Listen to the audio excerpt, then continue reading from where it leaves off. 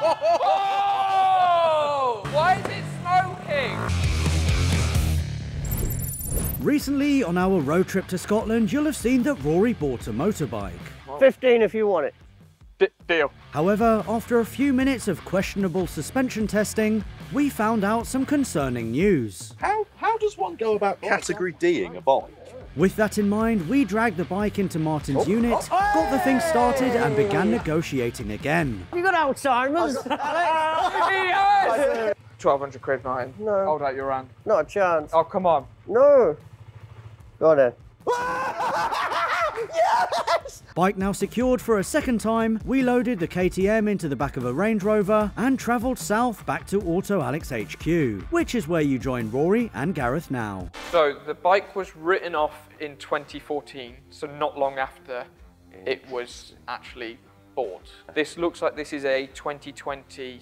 2020? Yeah, this looks like this is 2020, everything else except for the frame, which the frame serial numbers we did check does match up to the logbook. It is cool. I do like it, even though it is ropey. You know, I've been around it, spotted a few things. Again, I'm not saying I'm an expert, but there are certain things that anyone with a bit of mechanical knowledge would go, wow. Yeah, I wouldn't ride that. All right, so the things I know. Yeah? Battery doesn't hold any charge. Yeah. We did get it started. Oh, cool. Yeah. Does it sound all right? It sounds fine.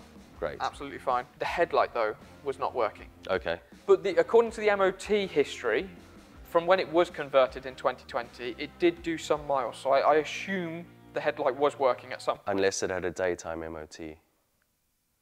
The brakes are completely seized on. Yeah, I noticed that. Gears seem to be fine. And then other than that, I don't really know too much about bike mechanical stuff. So, Perfect. I thought the suspension felt a bit crap, but apparently I've been told that that is quite normal. It is, well, on these bikes it is a little bit squishy. You are lower down. That spring does look like it needs replaced. It doesn't look the happiest, and there's a fair bit of corrosion on, but I think for today, yeah, it'll be fine. So cosmetically wrong, I don't like these tail tidies, they're hideous. I don't think you'll be riding pillion, so it'll be grand taking these off. You can see it's probably a little bit seized by the angle there. As for the sprocket itself, it's actually not too bad. So on your gear selector, that's done like finger tight. I think the threads, I think this has been crashed at some point, Rory. I know it's been crashed, Gareth. It's a Cat D write-off. But this is super loose. This is me just doing it with by hand. Ah. Yeah. Oh, So that's not, yeah, that would have been made an interesting little run. So that was just in there, and you can still use it, but that would have disappeared Swift-like. So that's your clutch. Oh. Which is all right, because it's not your brakes. So RNG have sent us a whole range of their engine case covers. So if you do spill, at least that stops. What do you mean by spill? Spill, as in you spilt on the road, Rory. So they sort of fit like that. So you can still see your oil window, and you can still fill it, and that'll fit on the top there. And then we have another RNG case cover for the other side of your engine. There we go. We have your cotton reels for paddock stand, which we've already sort of put on, but these allow it to ride a little bit further out. And then these are for your forks. So these little crash bungs fit either side. So if you do go down, it doesn't smash up the fork. And then Scorpion have also contributed to the mix, which is really kind of them.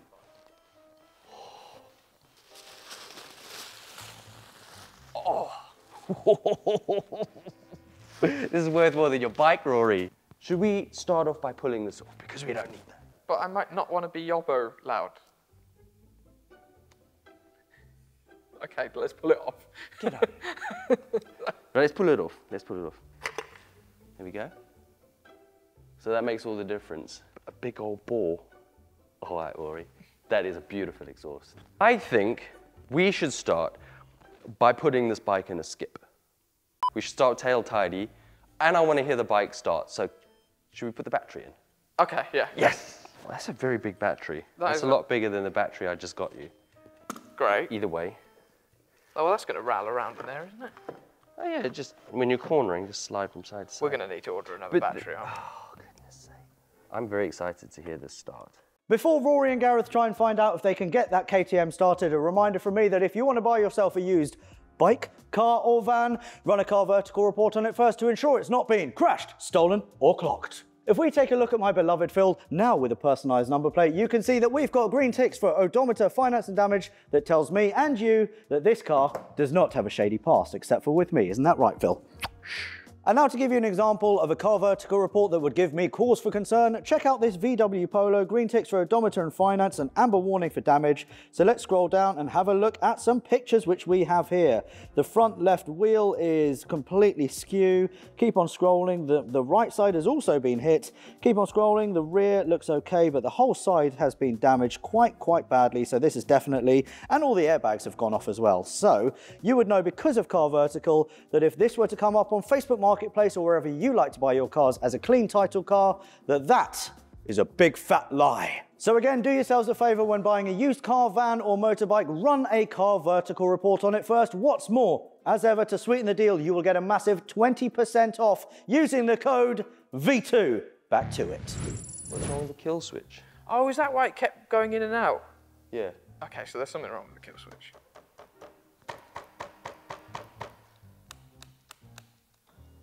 It's very unhappy. That would be quite dangerous if you're riding and it just randomly kills itself.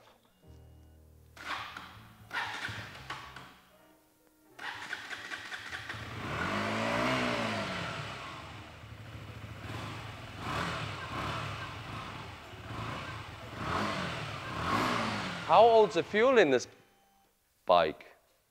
Oh, very old. Oh, that's probably why it's not happy at all. The whole idling is no good. With the KTM now assessed, it was time to remove the rear wheel, which was easier said than done.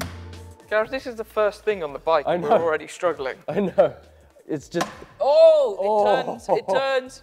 Do you wanna- Oh, wait, the whole thing's turning. Holy What is moly. wrong with this thing? Okay, let's go.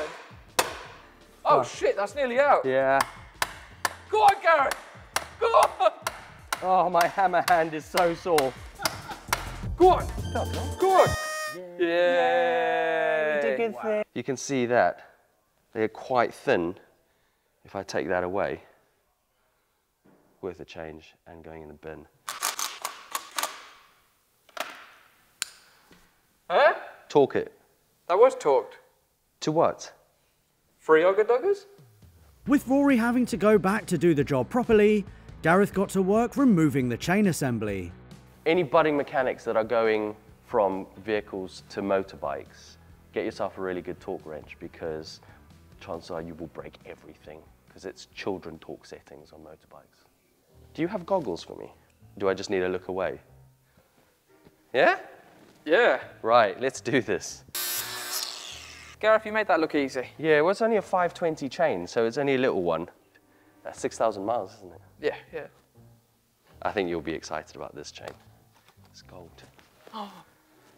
Voila. Yeah? Yeah. It's really good. It's gold. It's gold.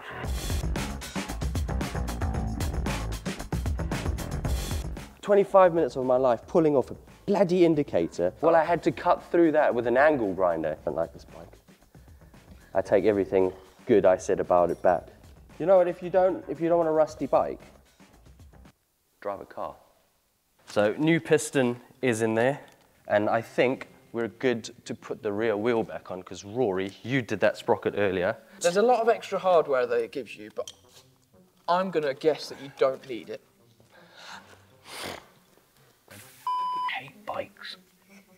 You can't say that, Rory. We're trying to get more people into bikes. Gareth, I don't like bikes. With the caliper now rebuilt, the new sprocket and wheel were refitted. It'll be good for another, well, according to this, 6,000 miles.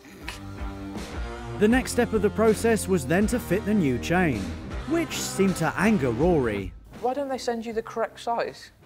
I don't know. I don't own the bike shop. Is everyone ready? I am ready. Well, this is not the full, because we still got the decat to do. This is only half loud. Yeah, okay.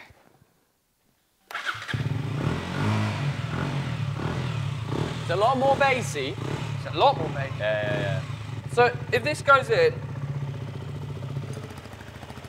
Oh, that is a lot quieter, isn't it? Yeah. That's disappointingly quiet. Go. Blip it.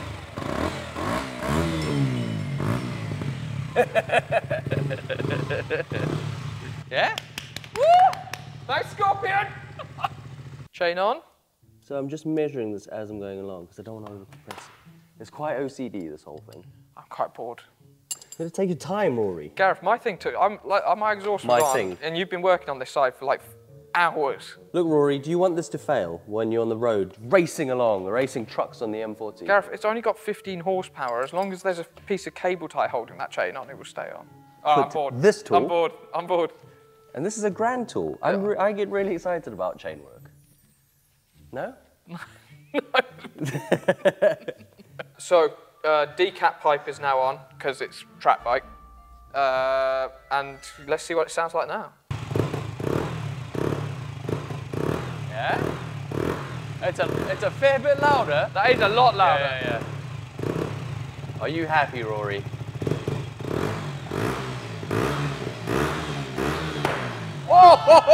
Oh! That's pretty filthy. Again. Where's it smoking?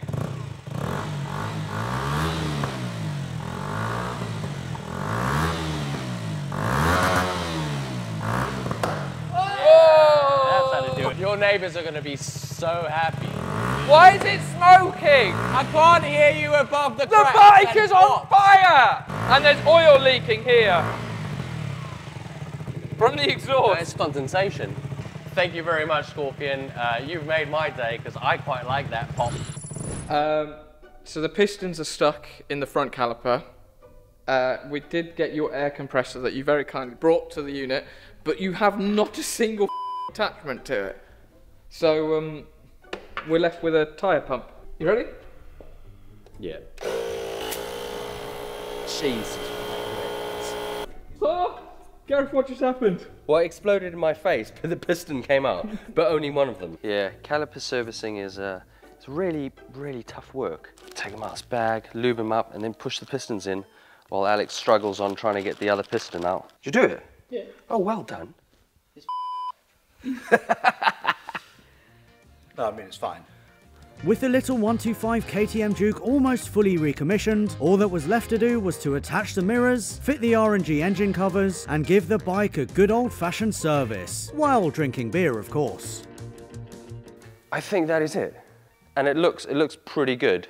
Which is an understatement, because when the bike arrived in the back of a Range Rover, the unloved Duke was worth nothing more than scrap value. But after a full day of graft, it not only looks a million times better, it also sounds and breathes better, and is protected should the bike ever be dropped. But as they say, the proof is in the pudding. So let's see what Rory makes of his freshly recommissioned starter bike.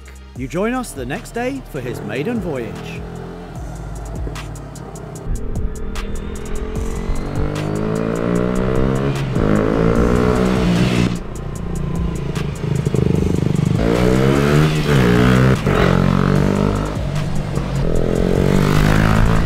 This is perfect. I can't wait to get my CBT back on this. Oh, we're gonna have to go for rides, Alex.